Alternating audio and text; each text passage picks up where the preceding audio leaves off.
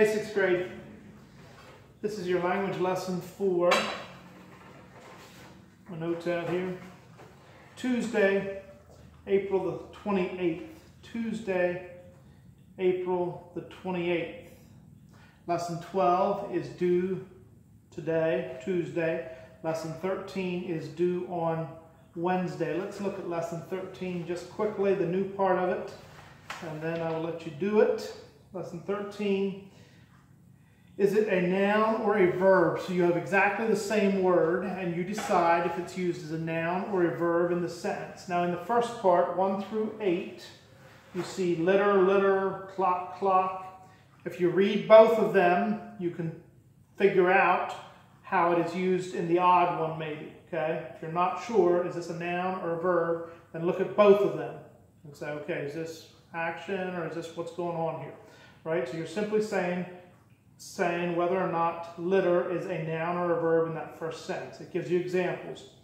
A swallow is trying to build a nest. What is a swallow? That's a kind of bird. That's a noun, okay? Chew your food well before you swallow. Verb, right? So same word can either be a noun or a verb. You decide what it is. Number 9, I want you to do number 9. I want a sentence with loaf as a noun and sentence with loaf as a verb. Notice, number 10, notice. So-and-so put a notice on the church bulletin board telling which families to go where for visitation. A notice, a note, a noun, an announcement. Okay? That's a noun. I noticed, 6th grade, that you have been doing very good work lately. Noticed. I noticed, that's a verb. All right? All right. Carefully do lesson 13, including your spelling. Now let's go back to lesson 12 and let's just go over a few things here quickly.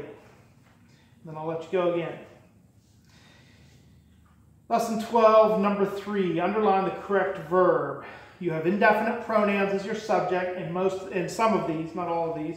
You decide, you make the verb and the subject agree. Most of the shells on the beach were broken. What do you know about most? Most is one of those indefinite pronouns that can be either plural or singular. So how do you decide? How do you decide with those either ones? You look at the word that it replaces, the word that, of the shells. Most and shells are the same thing.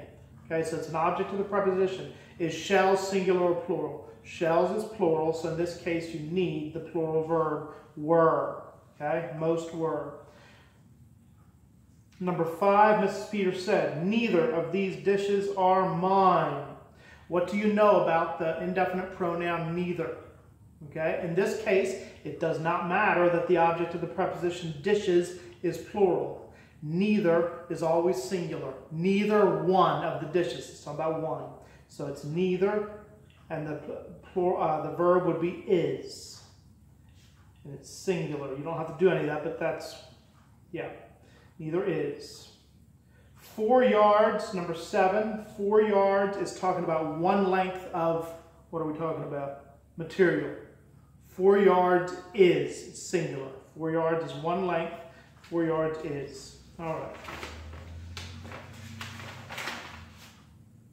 Look at 9 through 12 quickly.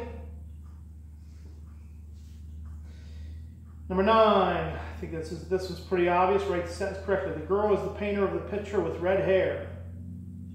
Well, the picture doesn't actually have red hair. The character in it might have red hair, but the girl with red hair is the painter. Number 10, what's going on number 10? The Red Cross has offices in Alexandria, Virginia, St. Louis, Missouri, and Burlingame, California. Never heard of that town. All right, you have that series of towns and states. You need semicolons after Virginia and after Missouri. Number 11, what's going on? Every week, we girls bake bread, clean the house, and we do the laundry.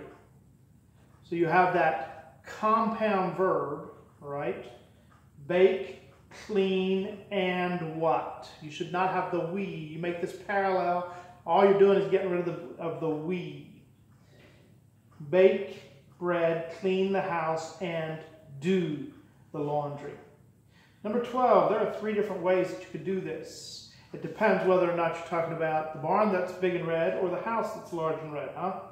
You could have the house large and red, so you could say the barn stood beside the large red house. You could do that.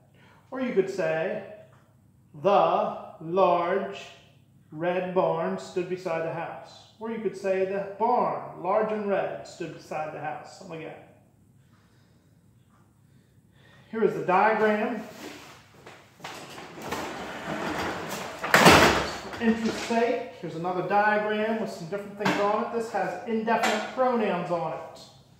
In compound predicate nominative, the man is minister, doctor. Correlated conjunctions. Not only a minister, but also a doctor. Okay? That's how you do that. The man. Prepositional phrase describing man in the blue shirt is. And that is the diagram. Check that out.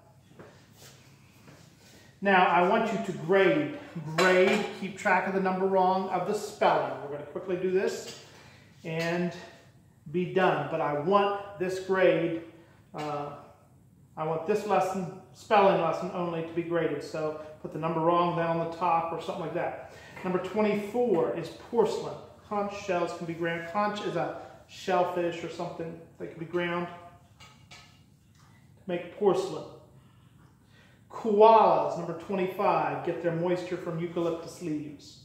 26, the outback has very few towns. It's farmland, like the plains, the outback of Australia, like the plains of the United States. Number 27, bamboo. Many Asian homes are made of bamboo. Number 28, the Ming Dynasty. 29, a boomerang. Boomerangs, I don't care, you don't have to have the S there.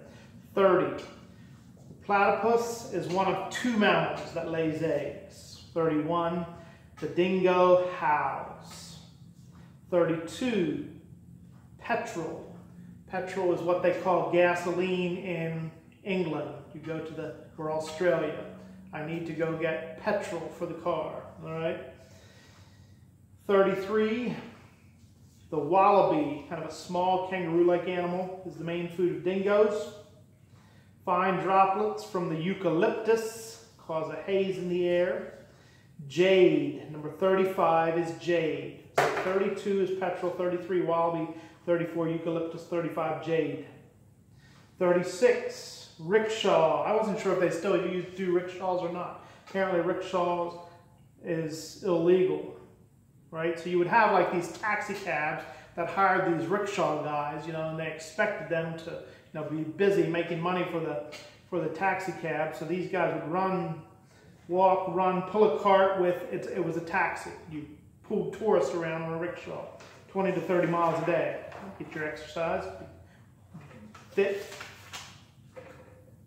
37, typhoons, Pacific hurricanes, typhoons, or actually Asian, kind of the Asian area, typhoon. 38 is a kangaroo. 39, chopsticks.